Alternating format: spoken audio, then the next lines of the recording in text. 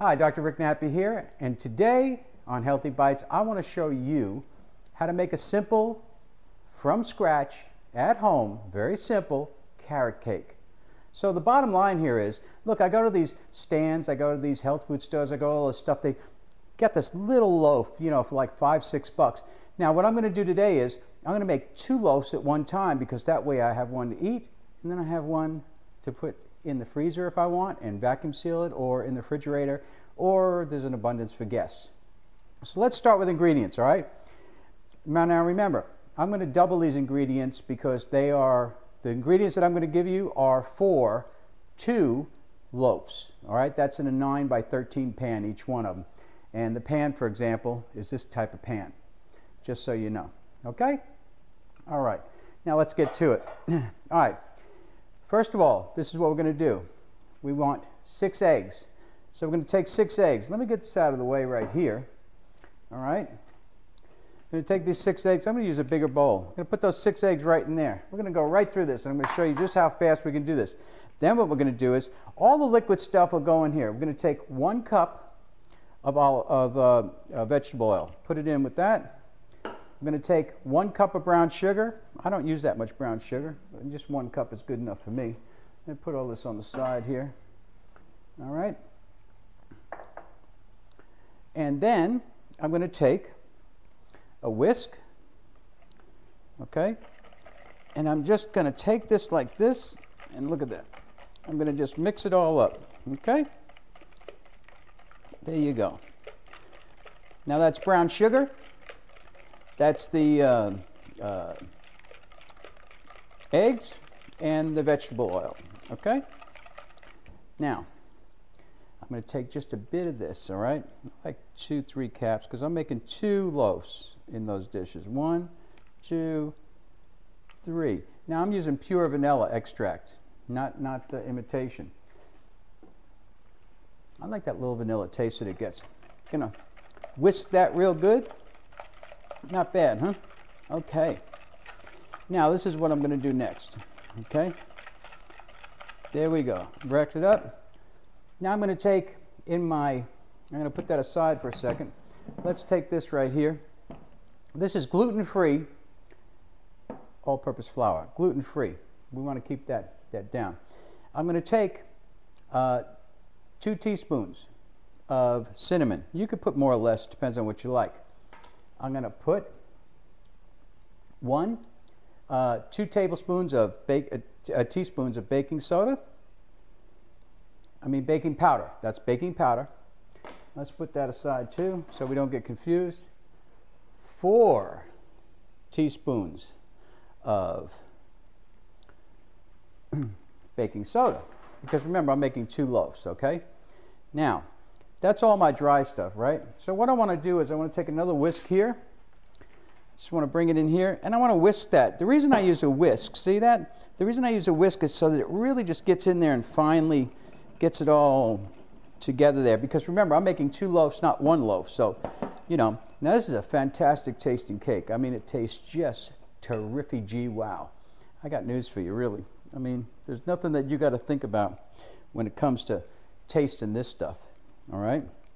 Now, here's the bottom line. This is so simple, man. Anybody can do it. I'm a guy.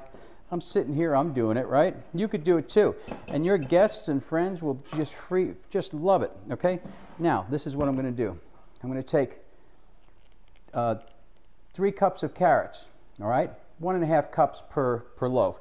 But I'm doing 2 cups. So I'm just going to dump that right in there. See? There you go, okay? I'm going to take some carrots. These are not carrots. I took the carrots. Now, here's the great thing about juicing. You see, all this carrot pulp I got from when I juiced. I juiced earlier today, so now I'm using that. And this is apples that I juiced. So this is the stuff from the apples, if you could see there, right? Fantastic. I'm going to put that in there. I'm using 1 cup of that just to mix in with it. Okay? Raisins. You like raisins? Oh, raisins are so good, man. You're going to love the raisins. So raisins, I use 2 cups. Actually, raisins, because I'm making 2 loaves. 1 cup per loaf. Now, you like almonds? You can use almonds, you can use walnuts, you can use whatever you want. Just dump that in there, okay? That's it. Oop, almost forgot. 1/2 teaspoon of salt. You want to cut down on your sodium. You don't want that much salt. Now you're going to mix this all up like this. And as you can see how that's all moving together. I'm using a bigger thing here so that it's just easier for me to mix it all up, okay? Now that I've got that all nicely mixed up, bam, there you go. Look at that. That's beautiful, huh? Can you get a close-up of that? Look at that. That's all mixed up. That's carrots, apples, cinnamon, raisins, almonds. Oh, so good. Now look, very simple. Now it's time to dispense with this. Now I'm going to take this, the gluten-free powder. I mean gluten-free flour. And I'm going to start to mix it in as I sift it in, all right? You want to mix this slowly, you know, because really you want to get it all mixed in. You don't want it to cake up. And you're just mixing it, mixing it, mixing it until it really all just mixes together in a nice consistency. And it should be about as thick as like pancake powder. Okay? Well, there you go. Ooh. Okay, that's all in there. Now this is 3 cups of gluten-free, all-purpose flour. Why am I using 3 cups? Like I said, I'm making 2 loaves because I'm not playing around. This stuff's so good, man. You can scoff it down in no time at all. Now I'm mixing all that up nicely here. Let me see if I can get it here. And you can see that it's all mixing up nice. And you're just going to keep mixing it and mixing it. And it'll get all mixed up. Sorry. But I have had people ask me, why don't you just show it to us? It doesn't matter how much time it takes because we like to watch this and then we like to put it on pause as we go through it, and we can just take our little laptop and we bring it into the kitchen. Pretty amazing, huh? That's so good. Now, that's all mixed up, right? Okay. There you go.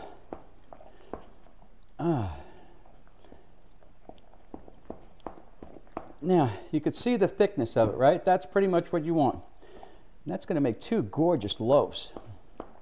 And literally in about 25 minutes, this is done. So there you go. Now, I'm going to take some, one second. I'm going to take some butter. Okay. Woo.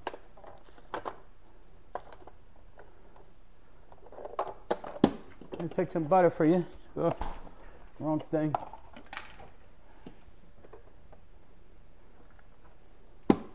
Here's some butter. I'm going to take this butter. That's all you need. I'm going to take these cups, these bowls. Take my hand. I take my hand because it's my hand. It's me. I know who I am. Do you know who you are? So I know where my hands have been. They were washed before I started this. So I'm not worried about it. All right? I'm greasing that pan really good because I want this baby to just slip out when I'm done. Besides, it adds a little buttery taste to it, if you know what I mean. Here you go. There you go. There you go. Nice and done, right? Let's put that right there. Let's put that right there. Let's get this out of the way. Let's take our next one. Okay. Here you go. I'm going to do another pot. Just do the same thing. Now look, I got frustrated when I was going to these places. I told you those loaves were so small and they were so sweet that it really would give me like a toothache, you know what I mean? And I don't want all that sugar. I mean, God only knows, I don't want to become a diabetic, type 2 diabetic, you know? So this is really healthy for you pretty much. And remember, like I was telling you, I took all that stuff from the juicer and all the pulp and everything. That's what I'm making my carrot cake with. So not only am I getting the juice that I juiced with and the nutrients from that, but I'm also not wasting anything. So I'm using this. Now look, this is how simple it is. Let me put this over here. I told you I put almonds in mine, right? Yeah. Now don't worry about it because I'm going to give you my recipe in writing so you can follow it. But if you follow this video, you'll be fine. Now, you're going to set your oven at 350 degrees. That's right, 350 degrees. And that 350 degrees, preheat it. Just pop these babies in. And literally in 25 minutes or so, depending on your oven. I can't tell you what your oven's going to do. Now this you want pretty much 3/4 of the way full. I'm trying to even it up here a little bit. I don't like to waste too much of anything. And you notice how thick that is, right? Nice and thick. Don't worry about the thickness. Oh yeah, it's beautiful. Okay. Okay. There you have it. Okay. Now that is carrot cake in under a few minutes. You want to level it out. Okay, level it out. Level it out. That's all you do. Level it out. There you go. I don't know if you could see that, but look at that. That's so gorgeous. Hey, look over here. You can see that one. So gorgeous, right? Beautiful. Now, you set the oven at 350 degrees. We're going to put this in the oven. Then I'm going to come back, and I'm going to show you what these 2 loaves look like. Gorgeous, beautiful, and fantastic. And it's healthy. Stay tuned. Now, here we are. We're back. About 25 minutes later, we've got 2 gorgeous, beautiful carrot cakes. You saw how we made them. Look at those. Look how beautiful those are. Now, let me take this out. Let me just put it on here. And I use these particular types because they don't get hot. You know, so that's really cool. Now, look at that. What a beautiful... If you could smell this, you'd be going crazy. Now, here we go. Yeah. Let's cut a little piece here. Cut a little piece there. Oh God, this is so good. I want to show you this. Look at that. Look how gorgeous that is. See how beautiful that is? How beautiful and wonderful. Oh man, I'll tell you what. All you got to do is know that this is just gorgeous. Look at that. And you've got yourself a nice loaf of carrot cake. Oop, I just broke it. But you know, I don't have time to be wasting here because I'll tell you what, I put a little butter on mine. Some people like to put a topping on it or whatever it is. Not me.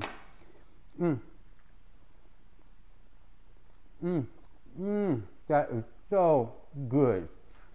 So good. So, you know, just mix up the ingredients. You got a beautiful cake right here. When you cut it, it's like that. God, this is so good. Anyway, Rick Nappy here. Go to healthyride.com. Get lots more information. Stay healthy. And let's have fun. Oh, by the way, people ask me why I wear the same shirt all the time. And I'll tell you why. Because this is my designated, whenever I'm doing this kind of stuff, shirt. Unless you guys want to send me a cool chef shirt or something like that. But anyway, have fun, enjoy, leave some comments.